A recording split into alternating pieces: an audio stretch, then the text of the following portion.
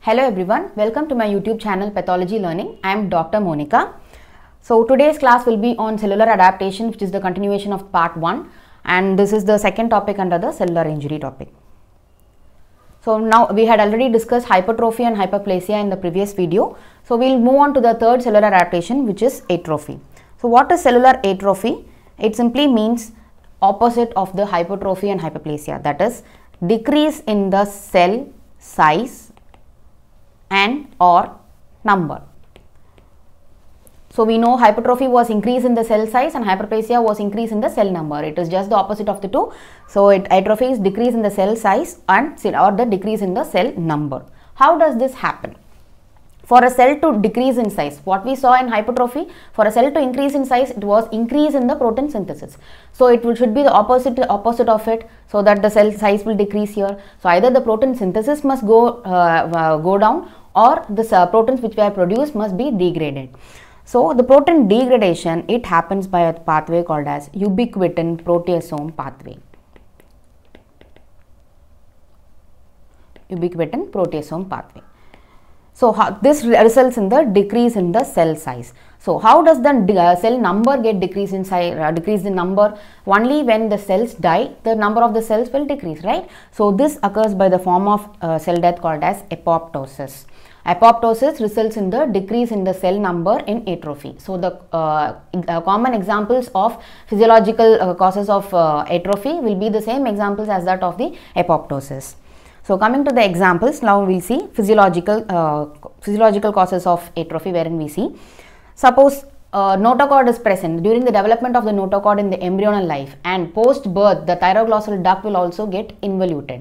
So both these conditions, it has to revert back to its normal size. This happens by the process of atrophy.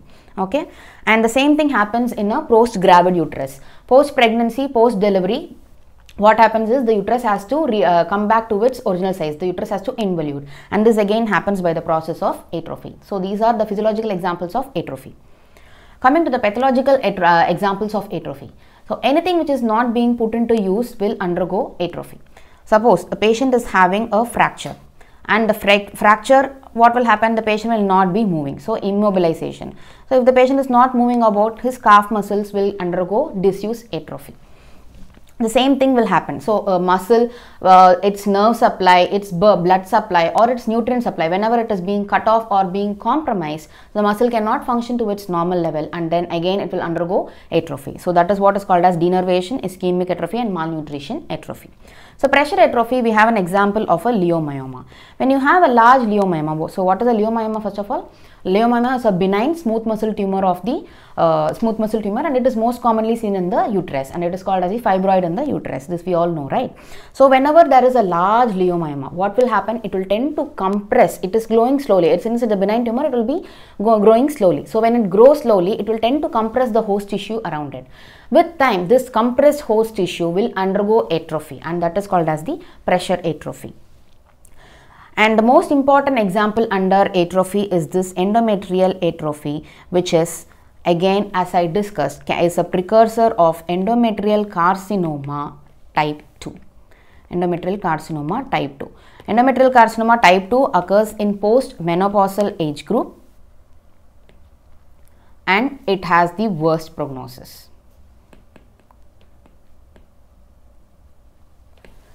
So if you remember, in the previous video I had mentioned endometrial hyperplasia led to endometrial carcinoma type 1. It occurred in premenopausal and perimenopausal age group, while endometrial atrophy can also lead to endometrial carcinoma, but this time it is type 2 carcinoma, and this has the worst prognosis. So moving on to the next cellular adaptation, which is metaplasia. So what is metaplasia? It is nothing but one differentiated cell type is being replaced by another differentiated cell type.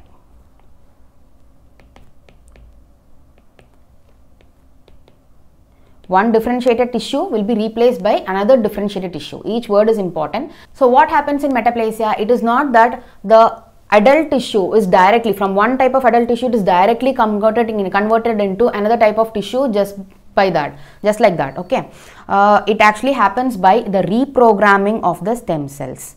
The stem cells, which is the reserve in that particular organ, it will undergo metaplasia. It will undergo certain changes so that the parent tissue, which was supposed to be present in that organ, is converted into some other parent tissue. Okay, so that is because metaplasia is because of the reprogramming of the stem cells, and this has been asked as an MCQ also. The most common metaplasia is the squamous metaplasia. Remember, it is the squamous metaplasia which is the most common. It happens in smokers.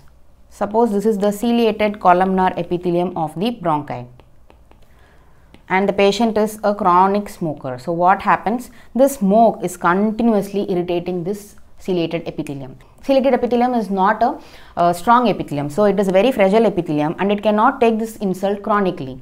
So what happens is it will undergo metaplasia into a squamous epithelium, which is a much more harder epithelium. Squamous epithelium is seen in the skin, so it is one of the toughest epitheliums. So the squamous epithelium can in turn manage this chronic irritation. So it comes with a cost though. When the cilia of the normal bronchi is being lost, when it's lost, the infections can occur because it's not able to clear out the infections.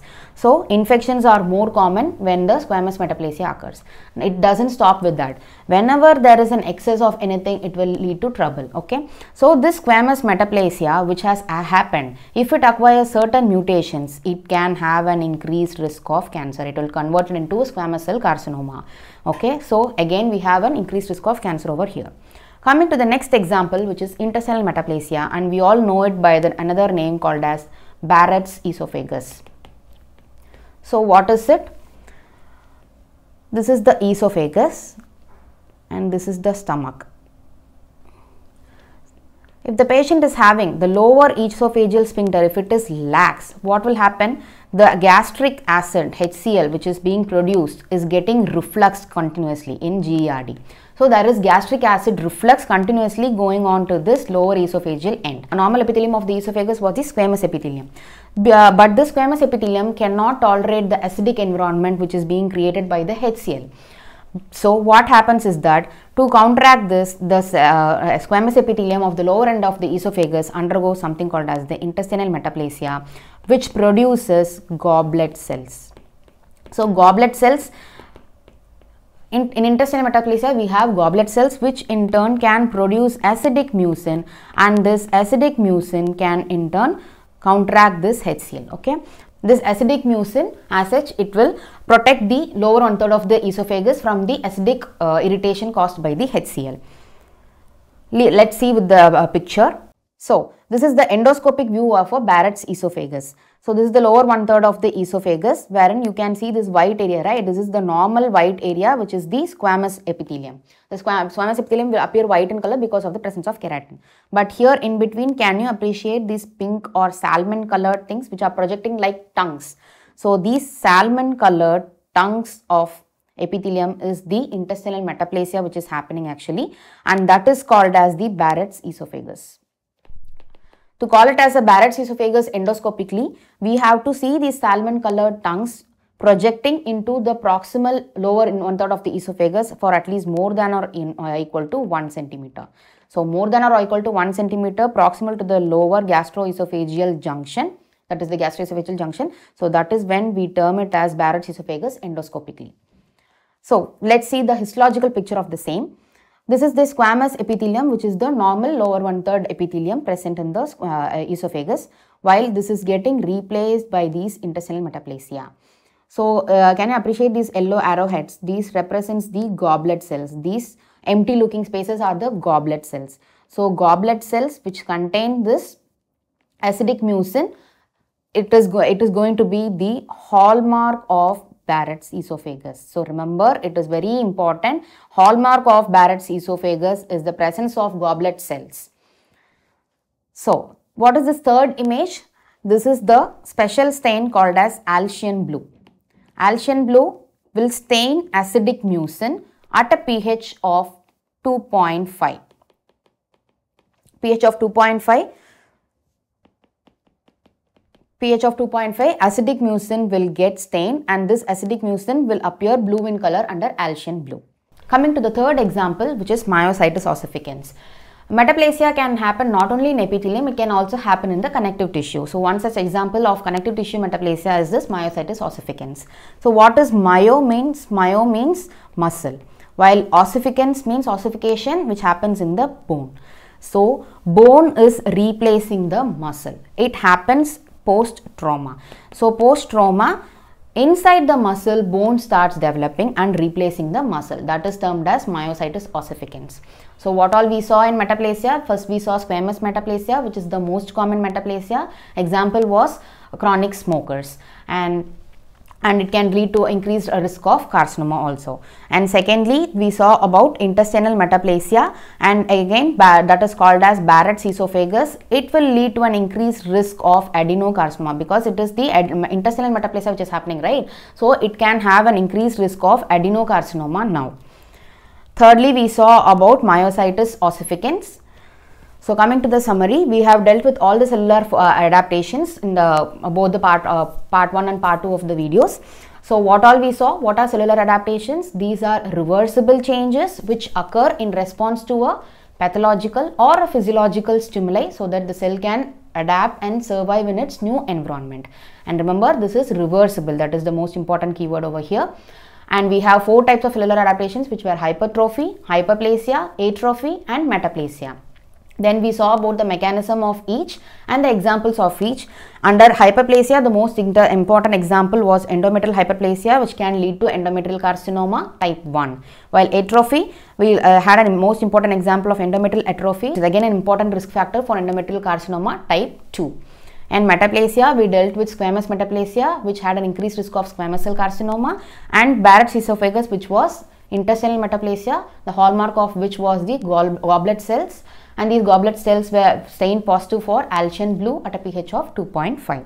So hyperplasia, atrophy and metaplasia, all 3 were associated with the increased risk of carcinoma, right?